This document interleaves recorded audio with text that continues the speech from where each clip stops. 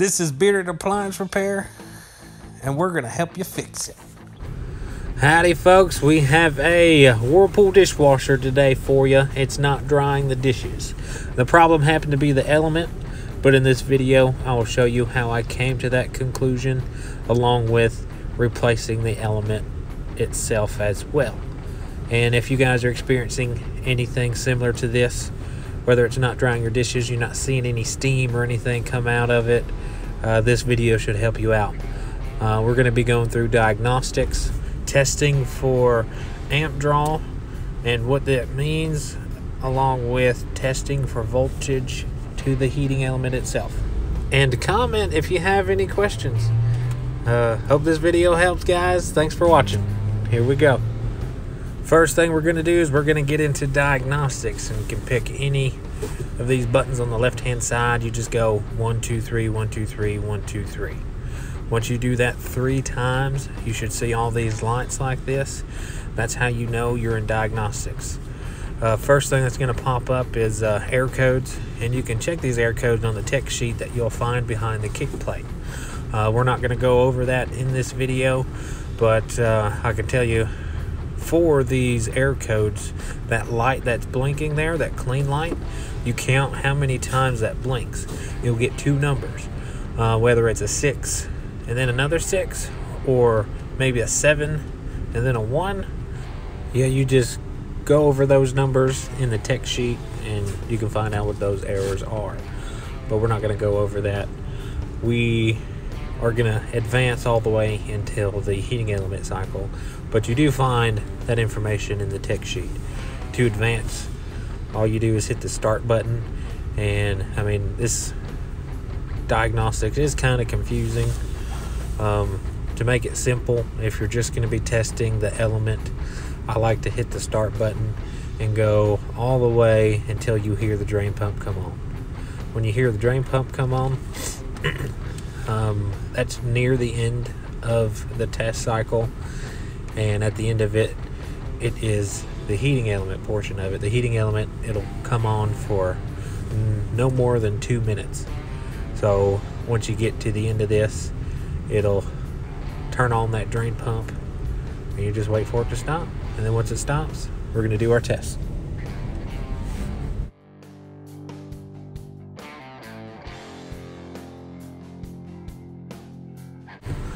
Alright, once you get to that part of the cycle, you get down here and open up where those wires are. Put your amp clamp meter around the black wire and you can get an amp draw.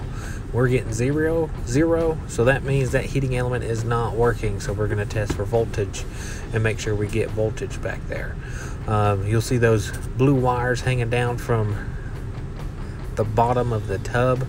We are going to check for 120. This element runs on 120. So you'll see me here in a second. We'll get that one of our leads onto one of those blue wires, and we're going to check on each side of it. You can also read continuity if you take these wires off to make sure that fuse is good, but you can also do this as well. But you see we got 120 on one side of the fuse, and we're going to go back in here and we're going to check the other side. If we got 120 on this side of the fuse, we can probably tell right away that our element is bad. If you don't get 120 on the other side of that fuse, you're looking at a bad fuse. You can just go ahead and swap that out. That'd be cheaper and easier to do than swapping out this element. But that is our problem. The element is bad. We are going to go ahead and swap this element out, put a new one in, and to get it off, you need a 3/4 inch ratchet, and there's some nuts on the back side of this. It's a lot easier to do this with a dishwasher uninstalled, but I hate uninstalling dishwashers, so I like to do it the hard way. As long as your arms are skinny enough, you can get back there and get those nuts off to get the element out. But that's what I'm going to do. I'm going to go ahead and get these nuts out. Alright, remember folks, whenever you get the testing done that you need power for, whenever you start to go work on things, whether it's taking off a drain pump or heating element or what, you always want to disconnect power. So go ahead and turn off this circuit breaker before you go ahead and swap out your heating element, control board, thermal fuse, whatever it may be.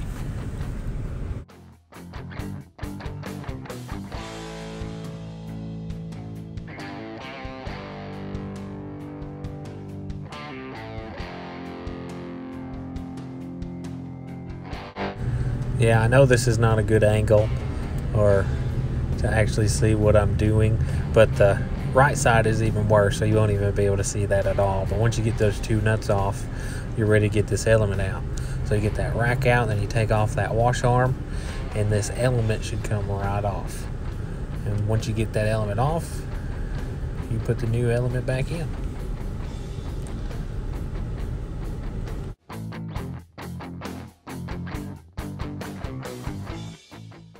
One other tip is you can actually visually see if a heating element is bad. You see that little burn mark right there in the middle of that?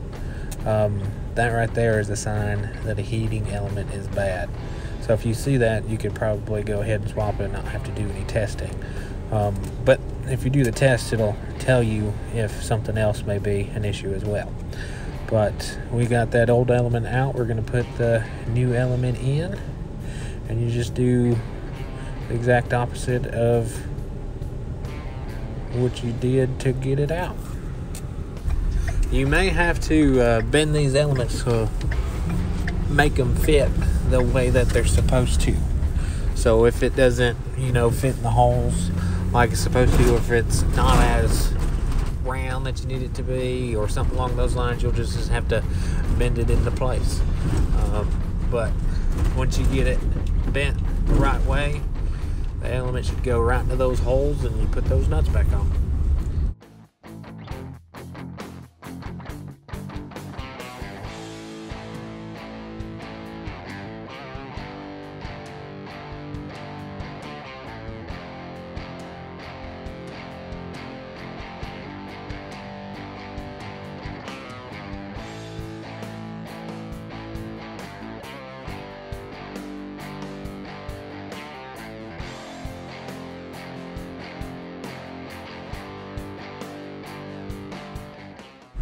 Alright, once you got everything back on, all the wires, the nuts, everything you took off, you put it back in Diagnostics. You get all the way to the end of that cycle to where it's testing the heating element.